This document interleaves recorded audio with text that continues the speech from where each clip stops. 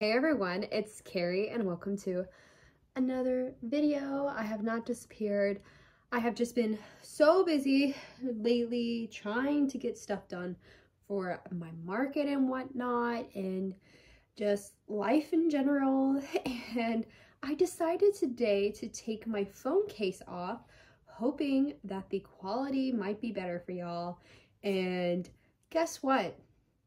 I didn't realize it because I have this life proof. The whole back of my iPhone is shattered. This is the second phone within an extremely short period of time. I swear that something is changing with the quality that these people make these phones, because I've had iPhones for ever and I purposely don't drop them I've been making an effort not to drop my phones, and oh my gosh, the whole back is shattered. So I'm gonna have to go get a whole new iPhone again. I literally just did that 2 months ago, maybe 2 months. It might have even been one. Not a happy camper today. I wanted to come on here, y'all. My cat keeps getting wrapped up in my yarn.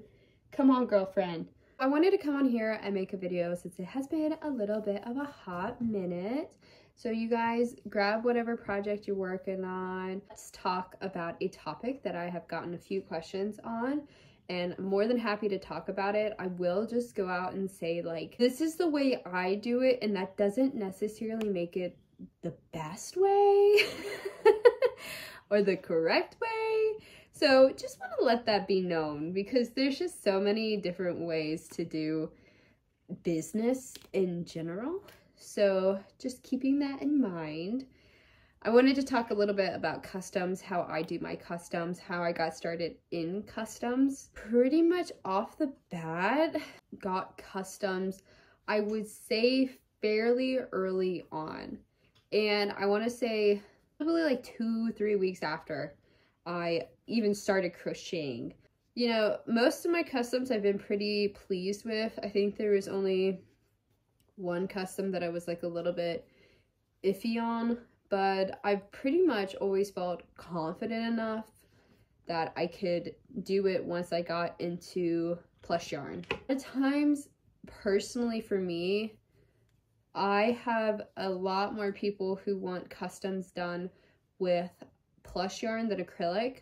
Maybe keep that in mind for anybody who's possibly looking at doing customs. I think if you can have a variety of products, it's good. But one of my, I would say, pitching things at a market is when people come to my booth and they'll, you know, touch the plushies or whatever, and they'll touch something with plush yarn, and then they're like, oh, this would be great for like a baby or da da da da da, you know. So I think having like that variety is also really good. Say I've done a good deal of customs now. I think I've only had about one that was acrylic. I would just throw out a random number and say like 1 out of 20, 25. Just not many acrylic ones. So I think if you're like an acrylic forward crochet person, it might be a little harder. If you're trying to sell plushies, I'm not 100% certain. Where I go to markets, that's how most people do customs for me, is a lot of times I will, when people are looking, if there's like something that they don't see, they'll ask me, hey, do you like make this type of animal? I'll say, well, I can. I always, pretty much my thing is, if there's a pattern written up for it, I can make it. I've never had any difficulty when it comes to reading patterns. So if there's a pattern, I can do it no problem. Being able to pretty much tell anyone that you can do pretty much anything they want is always going to draw people in. And I do have business cards. Thank you, Sketty. I do have business cards, so a lot of times what I tell people is they'll ask me if I can make like a certain thing, a certain animal. I say, yes, I can. So there's a lot of different patterns to choose from. So I usually tell them to contact me via the provided information on the business card. I typically put my email and like my website and everything. I think at one point I had, sorry guys, Skitty's glitching out. I think at one point I had like my phone number on the back of it, and then my recent set of business cards, I took my phone number off, but I'm actually going to put my phone number back on just because of the fact that I don't check my email enough where I think it's like a good form of communication. I'm really bad about checking my email. I'm usually like a once or twice a day type of gal, maybe. That's how the conversation usually gets started. Something along the line of someone being like, hey, can you make this? And I say, yeah, I can make it. And from there, it's a hit or miss. I can't tell you how many markets I go to and how many times I've had people who are just like, seem so committed to wanting to get something done, and they'll take a business card, all this type stuff, and then I'll never hear from again. I would say if like there were 10 people, I would say 8 or 9 out of 10 people are like that. It's the occasional one or the occasional 2 that I will actually get like an email or a text, and even then sometimes it's difficult to get past that stage as well. If somebody contacts me and they're interested, what I do is, since a lot of times I use other people's patterns, or like a lot of times somebody will text me like, hey, I found this pattern, can you make it? That type of scenario. I will get a variety of patterns if they are open to looking at just like, they just want to see all of their options. I will go on things like Etsy. I would say most of my patterns come from Etsy, Ribbler, things like that. I'll go through, take pictures of the patterns, send them over, and then see which one they like best. This is a catch-22. I probably will be changing this in the future possibly, because a lot of times I'll get customs and I won't have the pattern beforehand. So I will have to go out of my way and purchase a pattern. So I've considered to possibly add like that into the custom price of like, hey, you know, if the pattern was like $5, add it on to the end price because it is money coming out. But sometimes I also think of it like, well, once I buy the pattern, I've got the pattern. So a lot of times I end up making that same pattern like possibly later on for somebody else, or possibly for myself with the market. I'm undecided how I'm gonna handle that. I've definitely thought about it. Once I have the pattern, I'll typically buy the pattern if I need to, look through it, and give them a quote. So sometimes this part also bites me in the butt because of the fact that I will sometimes purchase said pattern and then text a person and be like, hey, it's gonna be, you know, this much money, and then I'll never get a reply. So I've also bought this pattern and then I'm kind of like stuck. So it's definitely something I'm gonna look at doing, like figuring out more in the future if I was doing a ton of customs. The pattern, I look through it. I always ask people, do you want acrylic, do you want plush? Because I do believe that there should be a price difference. I think this is important for anyone who possibly wants to do customs, is please, for the love of God, because I have learned my lesson, when you quote a custom, put, this is a rough estimate.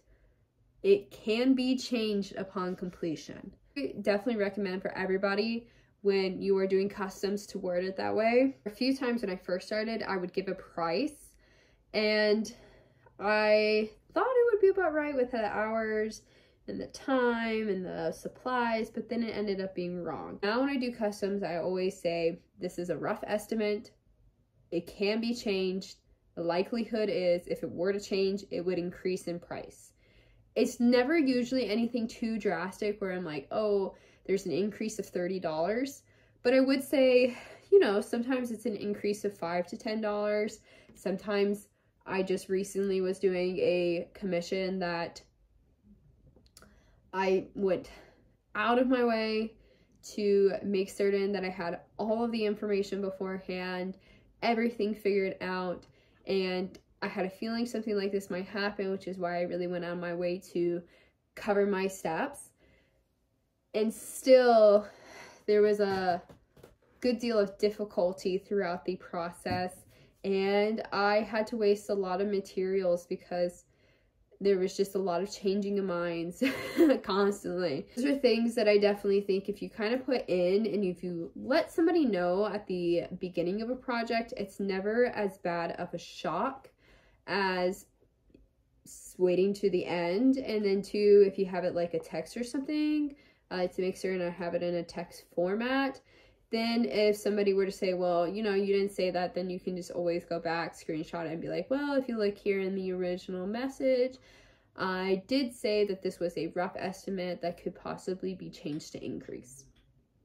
I will do deposits on occasion if I don't know somebody, but a lot of times the people who I've done commissions for have been like friends or family, or they've been people that I see like every single week at a market. I haven't felt the need quite to yet. If I were somebody who maybe like didn't have the supplies and whatnot, I would probably want to get a deposit just to cover my bases. It's generally most of the time I have pretty much all the yarn I need to have. I don't worry about really taking a deposit. My mindset has always been, a lot of the times when I get customs, they have all been things that I would consider to be very sellable. So even if somebody backed out, it doesn't really worry me too much, because I think that a lot of times I could just take that product and then just turn around and go sell it on market. Maybe that's just me. I give very loose, rough estimates on timelines. I always explain to people that I do not do this full time. I mean, I could just consider it full time with how much I've been doing it, but I do have another job that does take up a lot of time as well, and a lot of times I'm doing custom work in between prepping for markets and whatnot. So I usually explain to people, like, I need comfortably, I would love a week is usually what I ask for. Sometimes I don't get a week, and if I have somebody who wants an order with a very quick turnaround, as in a day, depending on what it is, I can sometimes push it out in 2 days. But like a super quick turnaround, I do recommend charging some type of fee for, you know, expediting it, I guess you could say, because for me, like if somebody texts me with like, hey, can I get XYZ by tomorrow? And if I'm doing like maybe somebody else's custom, or I'm doing market prep, then I've got to, or like my other job, I have to put everything else aside just to do that. And so I do charge more. There's definitely a lot of different ways to handle customs. Like I said, I'm not saying that my way is correct. It's just been the way that I have been doing things recently. I will say that if you're somebody who is looking at doing customs, of course, the best thing, and I think the best way you're going to get customs is, of course, being out in front of people. I don't push my social media as hard as I probably should push my social media, just because I really do try and stay away from a lot of social media as I have gotten a little bit older. I used to be very involved in it, and I enjoy the social media aspect, but I probably enjoy like the creating aspect more.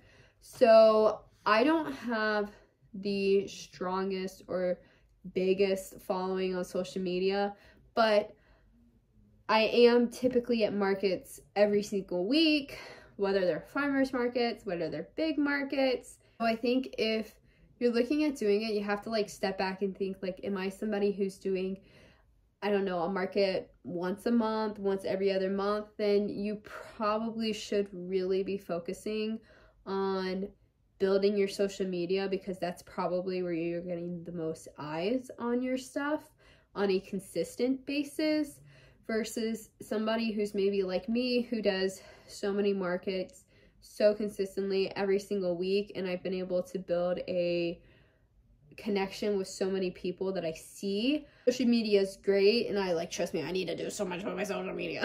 But there is that difference. There's been a few customs that I've gotten have been like people who just see me every single week for, you know, a couple weeks. And yeah, I have just like brief conversations with them, and then that off chance they just come up and they're like, hey, I've seen you, can you do da da da da da? So there is that difference there. that I think people should also take into account. The thing I will leave you on is what I would recommend for people who do markets. A lot of times when I do custom orders, there'll be things that I necessarily don't bring to markets to begin with. And so I pretty much early on decided that I was going to have a book that I kept on my table, and it just says plushie catalog on it. But every time I do like a custom order, or every time I do like a new form of plushie, I will take a picture of a plushie and then I will get that picture printed out, or like some of my bouquets, usually get that picture printed out, and then I keep a whole catalog that basically includes any of my customs, any new products. Because of the fact that I do markets with such close turnaround, there's a lot of times where I'll make something for one market and I just physically cannot get it done for the following market, or maybe 2 markets, maybe 3 markets. So having the plushie catalog just show like some of the things that I've done previously also makes it where sometimes people will come up and they'll be like, hey, can you make this again? And I'm like, yeah, sure. And then that's how I get it as well. So I definitely recommend having that. I mean, think of it like somebody going to a portfolio on your website, except this is a physical thing that does not require an extra step of somebody going through, you know, your website, your QR code, physically looking it up. Like, this is just smack in front of them. And a lot of times I go out of my way and reach over because it's on my table, and I'll say, you know, if you don't see anything you like here on the table, look through this book. And I'll either open the book, or most people usually like go to the book when I say that, but I'll open the book, or somebody will say, oh, I love bees, and then I'll be like, okay, look at all these things that I've made with bees, because I have like my bee bear, my bee bouquets that are in my book. Business cards. My time doing markets has been very limited. I think like 3 months probably, and I have gone through at least 200 business cards. I'm about to order more, but I'm hoping to get my logo in sometime, so I don't want to order them like before then. Kind of the things that I recommend having.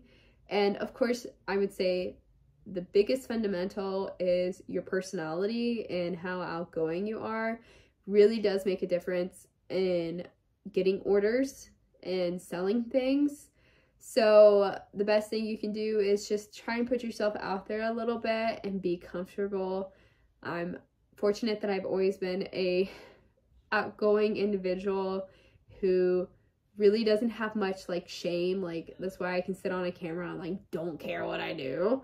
So I do think that that's also a really big factor. So if you're wanting to get customs, just put yourself out there in a way that, you know, even if it's small conversations to connect with people over time, it will build up, and you don't have to like pitch a sale every single time, but forming a connection really does help. You guys enjoyed this video, and I hope to see you guys in the next one.